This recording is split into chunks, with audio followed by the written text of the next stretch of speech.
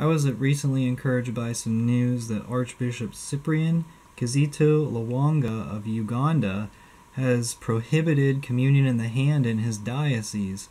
This is a really positive decision, and it comes a few months after Bishop Precioso Cantilas of Masin, Philippines, declared that all masses be said ad orientem in his diocese. These two bishops have made strong statements regarding Catholicism and regarding the reverence of the Catholic masses, and it is unfortunate that no U.S. bishops have taken any stances like this. The closest we come to any bishops making any kind of these statements is that some bishops will say, hey, sacred music's kind of cool. Do these bishops fear being alienated by the USCCB whenever they take a strong stance in favor of Catholicism? I don't really know, but for now we need to commend these international bishops who take a strong stance on this. Those two things should be just basic requirements for Catholics, but we've fallen so far from Catholicism that these things are considered bold decisions by bishops. And maybe we can present this information to bishops in the United States, at least the good ones, who will take this into consideration and maybe be influenced by these decisions of prohibiting communion in the hand and requiring that all masses be said ad orientem.